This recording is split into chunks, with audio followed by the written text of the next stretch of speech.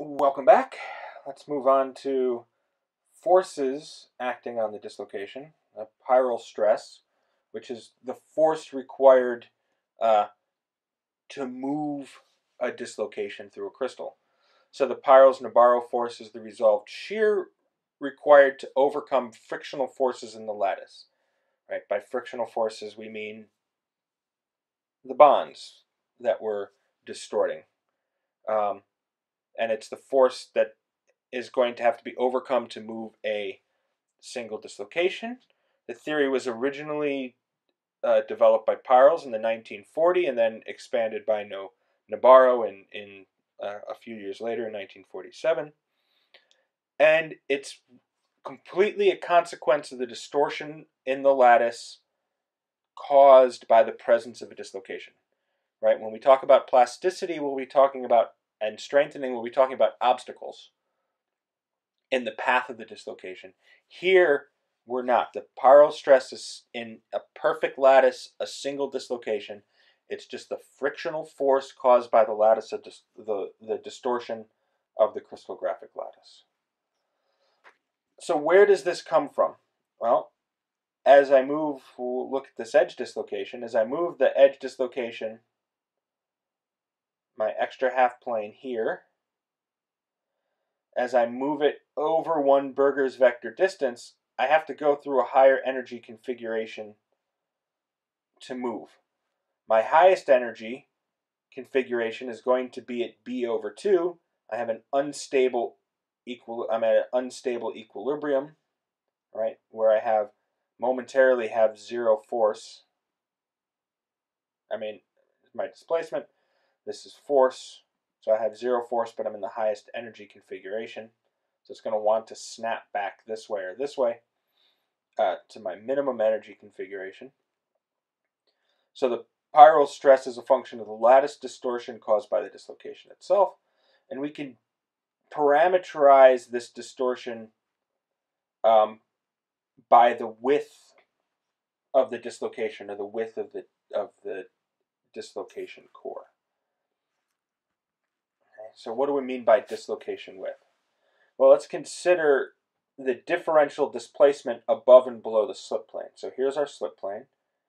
If we look at an atom below it and an atom above it, and we look at how much they're displaced relative to each other, that's our differential displacement. So the max is at B over 2. So the width of our dislocation, right, our max displacement happens at Berger's vector over 2.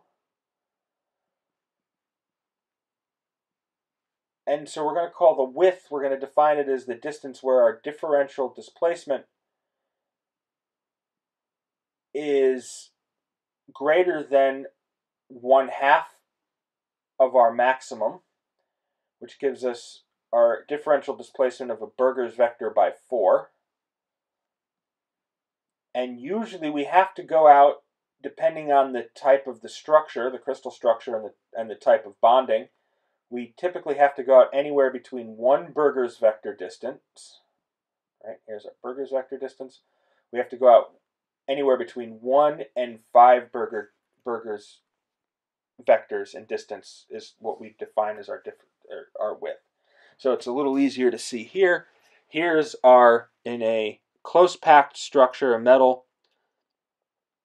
Here's our B over 4 differential distance. We have to come out a fairly wide way, about 5 Berger's vector. All right. So our distortion is distributed throughout the lattice. A large number of atoms are incrementally shifted from their equilibrium positions.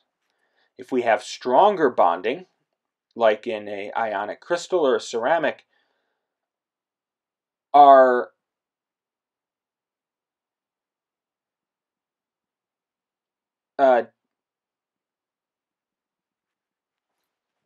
distortion is concentrated into a much smaller area.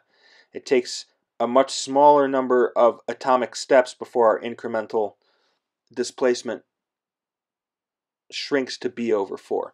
So our distortion, our strain, and our strain energy is smushed into a much smaller area. And you can see, so FCC metals, right, we have very wide dislocation widths, very small Peirels stress, right? You can imagine that this is much easier to move than this dislocation. And it has a much smaller temperature sensitivity. Compare that to ionic ceramics or even covalent ceramics, where our width is very small, our distortion is smacked in there into a very close area. We have very large Peirels stresses that are difficult to move, and it gains a very strong temperature dependence. So I'm not going to go through the derivation, but our Peirels stress is proportional to the shear modulus, right? And it's going to vary depending on what the slip plane is, right? What the Berger's vector is, and what the slip plane is.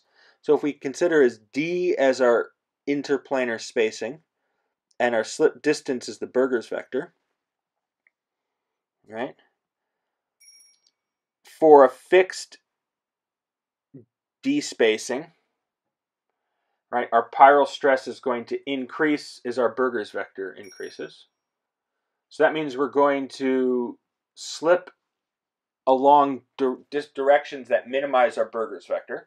So we're going to slip along close packed directions where we can, or nearly close packed directions. And if we fix our Berger's vector, we can see that as d gets closer, as our planar spacing gets closer, our Peirels stress increases. Right? So our close packed planes are the most separated in our crystal. Right? The lower the density, the closer the planes. Right? So it's much more difficult to move a dislocation on a non-close packed plane than on a close packed plane. So slip is going to tend to occur along the close packed plane, along the close packed directions on the close packed planes, if at all possible. All right? So FCC, close packed planes are 111, close packed directions are 101. BCC, we don't have close packed planes, but we're going to slip along the close packed directions, the 101 directions. HCP, right? The easiest slip system for many crystals, for many HCP, is on the basal plane, the 001 plane, along the prismatic directions in those crystals. All right, and it's all comes down to how difficult it is to move dislocations on other slip systems. Right, the slip that's going to carry the dislocations that are going to carry our deformation are going to tend to be those with the lowest Peirels stress. So what's a consequence of this Peirels stress? And it's really kinking, right? So to glide, dislocations have to overcome the Peirels-Nabarro barrier, right? Now, we know that we're going to move perpendicular to our dislocation line, but our stress isn't uniform here. We're not going to shift this whole dislocation at once. Dislocations move in a step-like fashion, right? A small section has enough driving force on it that it will pop over, creating a kink. Now, the kinks are distinct from jogs. Jogs are going from one plane to another, kinks are completely in the slip plane, right? And then these kinks will then spread laterally along the length of a dislocation. So now this portion of the dislocation will move this way. This one will move this way, right? And that's how the dislocation moves forward. So the kink widths are a balance between the line tension of the dislocation, which we'll talk about in just a minute, and the Peirels barrier, right? So, but what's important to remember now is kinks tend to be narrower and more difficult to move in less close-packed structures. In close-packed structures, they tend to be more diffuse and much easier to move. Right, so kink here, so here we see our kink. This is our main velocity. This will tend to move out this way. This will tend to move out this way. And the book has an excellent description of this. But this has, we're only moving really a small section of our dislocation line at a time. So kink motion has a pretty low activation energy, right? The net effect of the kink motion is to move this dislocation forward, right? We're essentially we're replacing moving a large dislocation line length, a small incremental amount forward, with removing a small dislocation line length a long distance, but it gives us the same net slip effect in the end. And the nucleation of these kinks does have a temperature dependence associated with them. Right? And so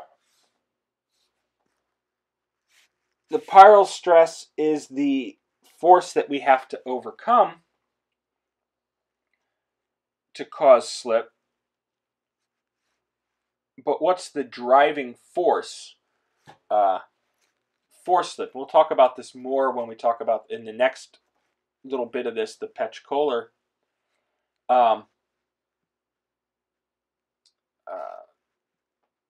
formulation, but I'll just introduce it here briefly.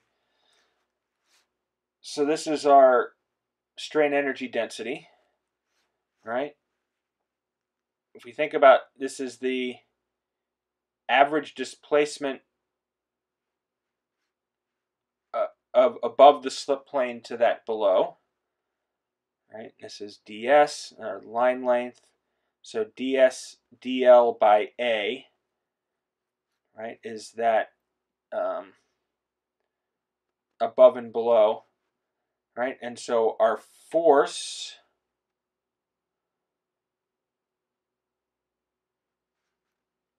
is then given by the derivative here, right? So we're left with tau b, right? Tau is the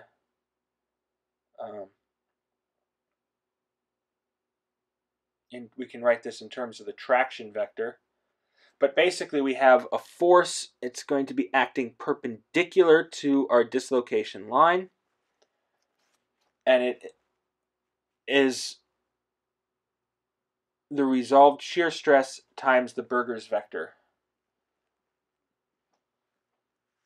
The magnitude of it, the directionality of it is going to be the projection of our stress tensor on our Berger's vector, which is our traction vector, crossed with the line length, right? So it's going to be a vector that's always perpendicular to the line length, right? And that's our driving force for slip based given the stress field at a point. Another important force acting on the dislocation is the line tension, right? So what do we mean by line tension? Well, we have to do work to create new dislocation length, right? Imagine if I had a straight dislocation and then I bent it, made it curved, I have to increase its length, which means I have to hold a force on it, right? I'm in a higher energy configuration. there has to be a force on it to keep it bent. Or you can think about it as line tension is the force that minimizes the energy by shortening the length. Right? And that line tension has a form that's going to be the shear modulus times the Berger's vector divided by 2 times the radius of curvature of the dislocation line. So as our dislocation becomes perfectly straight, our radius goes to infinity, right? Our force acting on the dislocation, our force holding it in the curved state goes to 0. But as we make a really small radius, our force becomes, our line tension becomes quite high.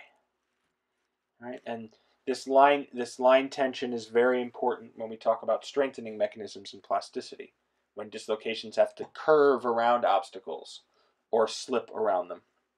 And we'll talk about that next week.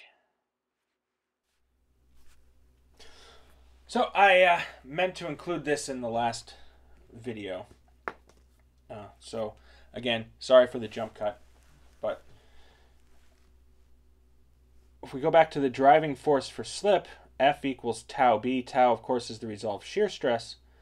So the force is always perpendicular to the dislocation line, but our resolved shear stress is going to be constant on the whole slip plane. So that means to produce the same deformation, the same resolved shear stress generates the force on a screw dislocation that's going to be perpendicular to the force on an edge dislocation. Right? All 4 of these configurations produce the same final offset, right? From the same applied stress, we're going to have the same tau, but our dislocations are going to move in different ways. But the force acting on our screw is perpendicular to the force acting on the edge. And this just goes right back to the geometry of dislocation motion that we talked about at the very beginning of this lecture. And this slide was shamelessly stolen from Professor Zagili from University of Virginia. And I got a couple slides in the next recording also that I stole from him. So in the interest of full disclosure, I didn't take his name or anything off the slides. But he's got a couple, and I'm going to link on Carmen to some additional notes from him. This is a course, Defects and Microstructures, very similar to the Structures and Defects course, the defects part that Professor Ghazi Saidi taught. But he's got some really nice notes, and I'm going to put a link to them on the Carmen page for those of you who are not as familiar with dislocations.